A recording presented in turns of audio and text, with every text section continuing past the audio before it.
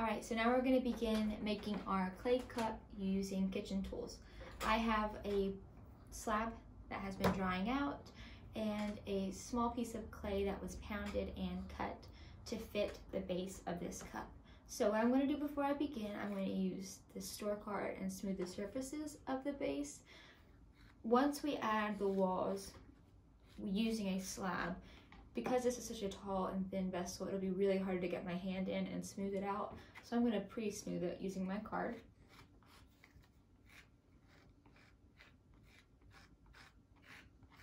It's a simple tool, but it works really well to smooth the texture away.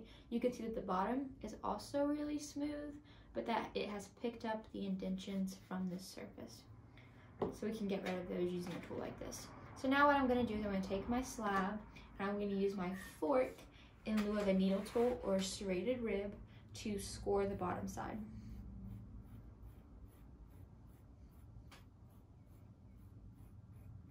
And I'm also going to do that with my base. I'm not using my wheel just because you may not have access to a wheel, but this will be something that will be much easier on this.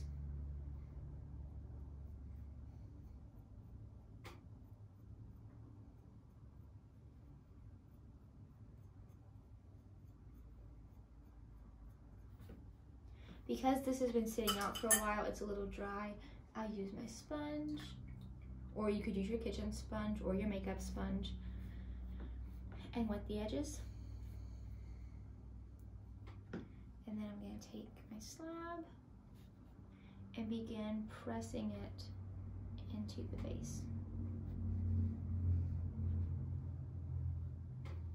So you can see here is where it's going to overlap. So I'm going to come back in with my fork, or you could do the butter knife or the pencil, whichever is most comfortable for you. And I'm going to score the edge.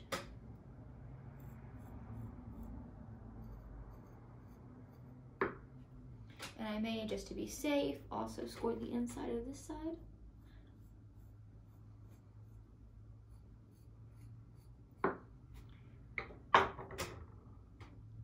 And it's also a little dry, so I'll wet it before overlapping the two and pressing them together.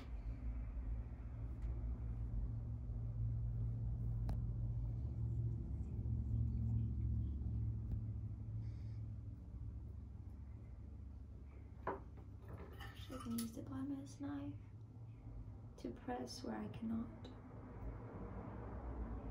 Okay, so now we have the really rough outline of a cup. I'm going to take my thumb and wet it gently and smooth out the inside overlapping of the slab. I'm actually going to have to score it some, just to make it easier to smooth.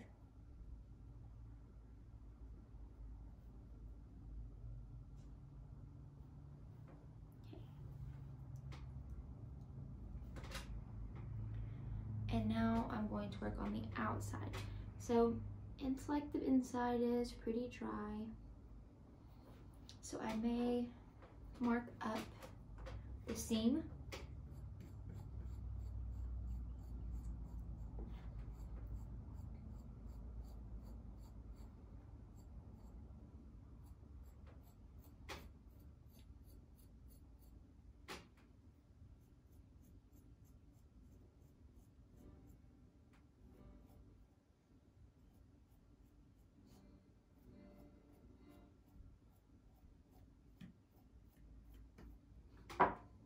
And here's where I could come in with my smoothing tool or my fingers and begin to remove some of the thickness that I don't need.